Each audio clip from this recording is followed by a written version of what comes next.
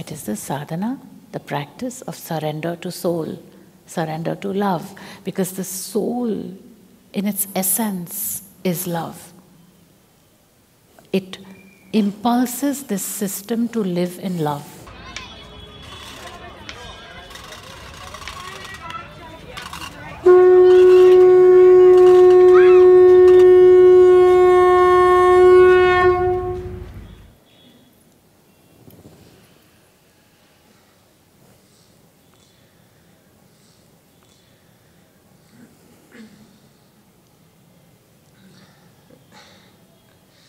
So when I soften more and more into the knowing of the soul or the truth, I feel more and more that like the asking is not really necessary, because then there's like, I don't know, like a pull or like a movement. Yeah, because I still have like this resistance of like asking, because it just brings me into this like mental confusion again, where I feel like I need to do something, like trying to find something. I just want to know if this is like also like a way to... It's not also like a way, it is the way. Generally what happens is that you start a practice in order to discipline yourself. You say, I'm going to ask the question. But you have both possibilities always to actually sense. It's about sensing. It's about feeling that impulse.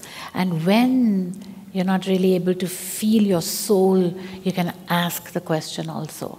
So it's a part of that process. It's not always that you have to say, ask, ask, ask, ask. You'll go mad that way.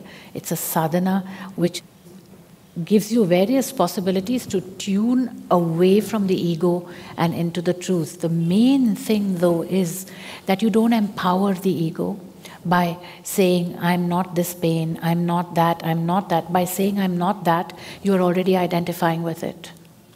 Which is why it's an ego exercise to say, neti, neti. Neti, neti is an experience, not a sadhana. It is not a sadhana, it is an experience. Along the path of self-realization, the realization arises, I'm not this, I'm not that, I'm not this.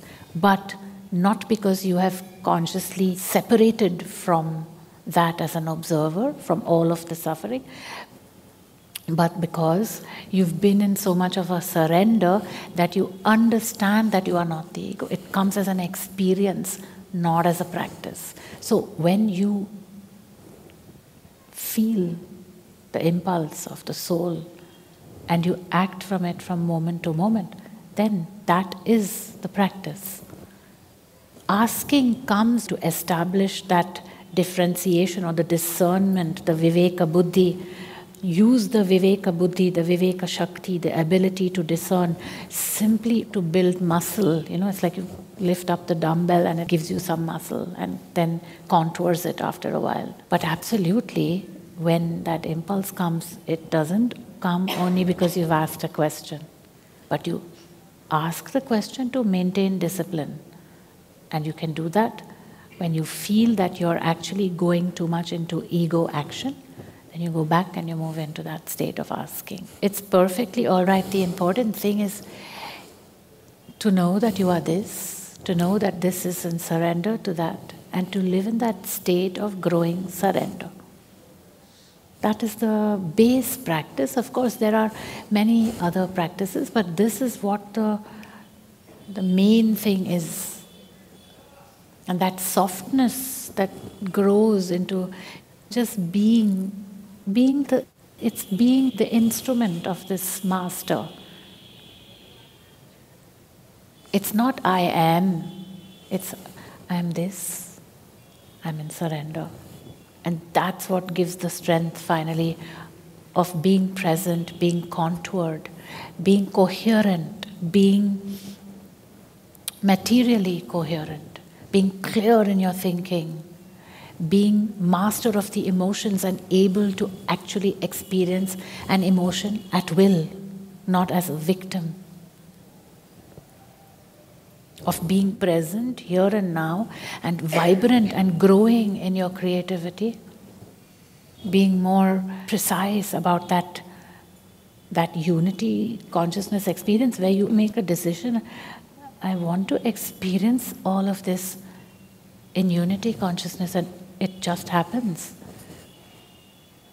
So this is as the consciousness expands. You're not going to be asking questions from morning to night. It's a way of disciplining yourself to come down from your space cadet career and descend into the body, into the thisness of the body, into presence, into here and now.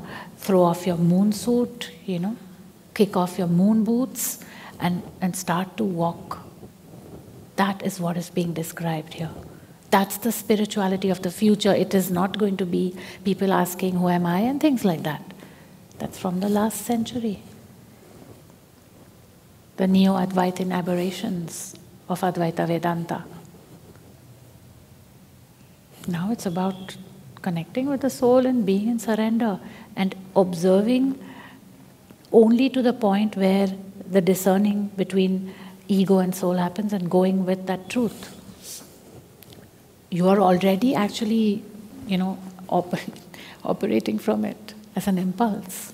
That's what's happening to you. You just are not able to believe that it's real because you've been spacing out for 6 years or 7 years. So it's taking you time to realize that you can actually walk without moon boots, that you don't need a moon suit to be able to breathe. You don't need an inbuilt respirator because you've been spacing out. Your system is getting used to being in thisness. And as you get used to thisness, you'll be more and more this. You'll be more and more in surrender because you know surrender. When I see you here in front of me, I know your story. But even if I didn't know your story, there is surrender in this system. It's a growing surrender. It's materially, I can sense it. Everyone will feel it in you and the other. People know when someone's spaced out or when they are here and present and quiet and in surrender.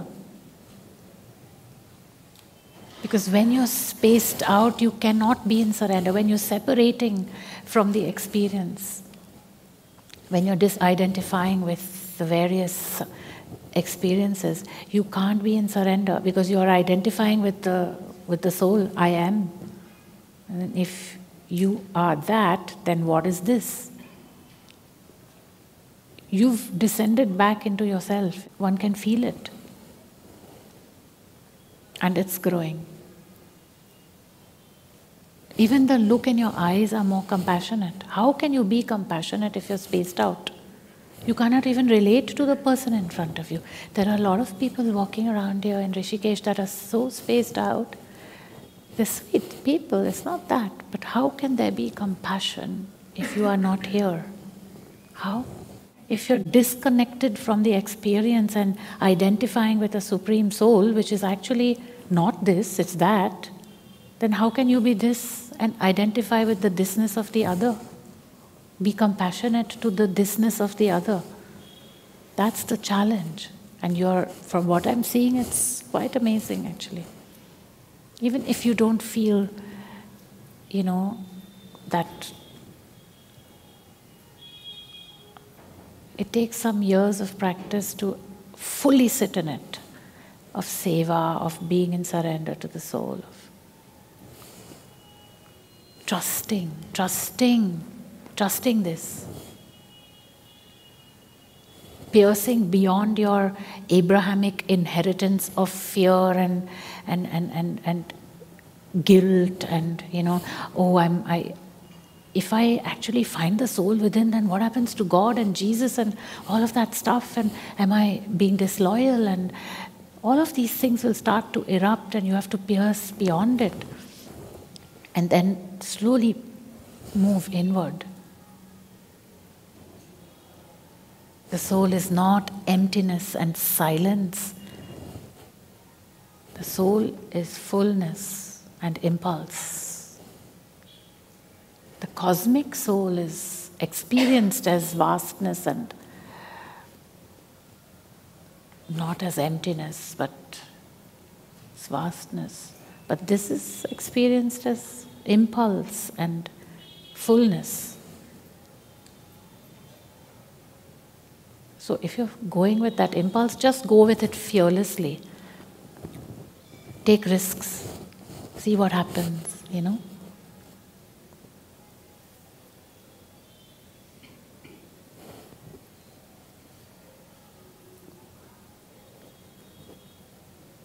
There is no other way to live, is there, than to live in this state of humility and surrender to the Master within. I mean,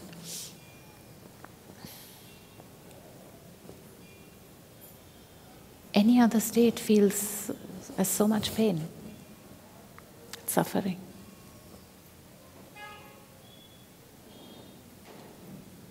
So rather than detachment, it's surrender. Surrender is the magic word, not detachment. Even if all those gurus have said it, they've said it. They've said what they had to say. But the experience also has to be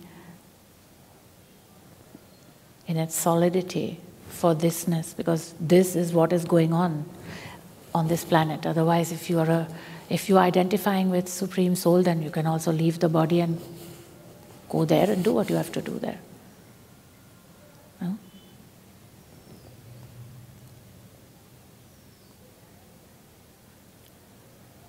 Some spiritual masters, they went into states of samadhi and enlightenment states, but these are not states which are terrestrial and corporeal, so they are never here when they are there. They cannot be here, and if they are not here, then they are not with the thisness of this existence in a non-dual experience. So I feel that it's very real what's happening with you. I can feel it also.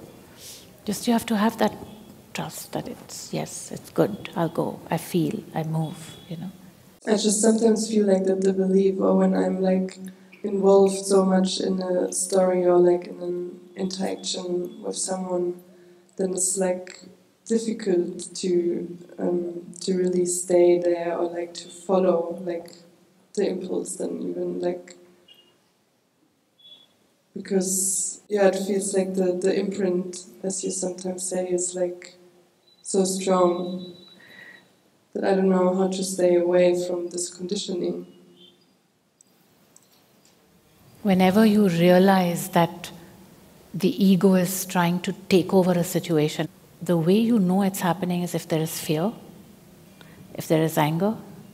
These are the main signs. Oh, there's fear, it's the ego. There's anger, it's the ego. There's irritation, it's the ego. There is nothing to do about looking at it. It's about surrendering in that moment. Just very quickly, just go into surrender state. Because what that does is it immediately removes the attention from the ego. Instead of saying, oh, that is not my anger. The moment you say that, you are already identifying with it.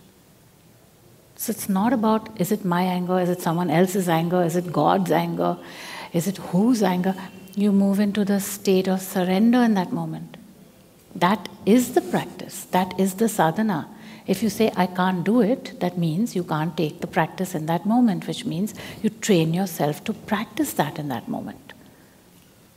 There are people whose sadhana it is to stand on one leg and keep one arm up in the air. Go to the Kumbh Mela, you'll see sadhus, their practice, their sadhana, their gurus have told them, आप एक पैर पे खड़े रहो, दूसरे हाथ ऊपर रखो और ऐसे ही खड़े रहो.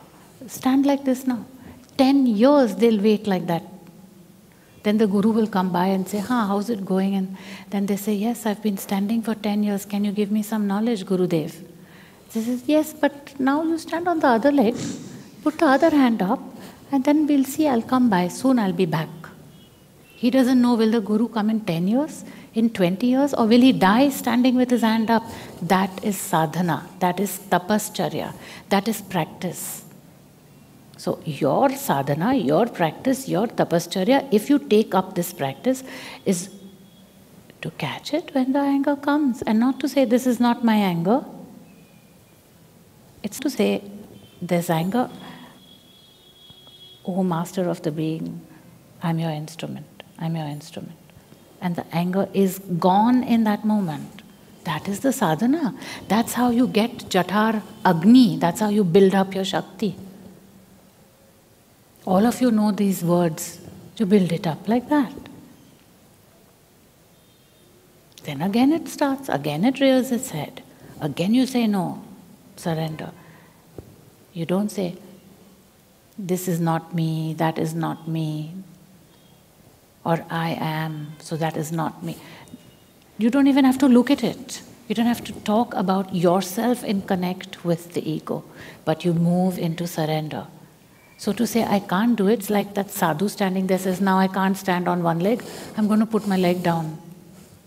Then he has to start the 10-year practice again.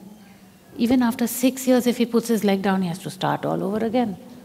So it is each moment pulling yourself to this moment and surrendering in that moment. That is the sadhana here. It is the sadhana, the practice of surrender to soul, surrender to love, because the soul in its essence is love. It impulses this system to live in love. So if you want to live in love, you have to bend down to the soul and go with it. And that's the practice lifelong. It's not about, now I've reached self-realization, now I'm going to put a halo around my head and float 2 feet above the ground with diaphanous wings. Self-realization is not like enlightenment. Enlightenment is a before and after. And almost everybody who has enlightenment doesn't want it once they have it. Then they say, now what? And I want to reverse it, or I want to come back down into reality. As you know, so many enlightened masters have come to these satsangs and asked, now what to do? I'm in that state, what to do? What to do is take off the moon suit, get back into here and now, into thisness, into reality, into surrender to the soul. Not surrender to the guru. You can surrender to the guru, but that's not where it ends. The guru has to point you to the soul. Where is he pointing you, or she? Surrender to what? It doesn't end with the surrender to the guru, no? It starts with the surrender to the parents, then they show you the gods, then it's surrender to the gods, then the gods show you the gurus, then it's surrender to the gurus, and then the gurus show you the Antar Guru, which is the final destination. So if you're going and surrendering to a guru and you haven't found your soul, then there's a problem. And it's not about cosmic soul, it's about individualized, terrestrial, material soul. So that practice will deepen, and it'll deepen, and it'll deepen. And the deeper you bend, the deeper it deepens. I am an instrument. I am the instrument. Say, I, Franziska, am the instrument of the master, of the soul. Then it's more like this experience of, this is the instrument. And then it's surrender, and it's surrender. And then it's the experience of instrument. Just acting from the impulse, karma from the impulse. And at one point there is no identity here that is actually here, but it is doing from the impulse of the soul, in surrender, not in identification. And then, so it will take a deepening of practice, yes. But at least you don't have to stand on one leg for 10 years. Would you like to do that? Sometimes it seems would be easier, yes. I actually see what you mean. It is sometimes easier. I sometimes think it would be easier to tell people to stand on one leg than to surrender to the soul. But I won't be telling you that. I won't be telling you to stand on one leg. I'm telling you stand on both feet. Be present, be here and now. Tune into the Master within. Observe in this moment, is the ego impulsing this action, or is the truth, the soul, the Antaratman, the Antarguru? And then you feel, go with the Antarguru on both feet. No need to stand only on one. Namaskaram.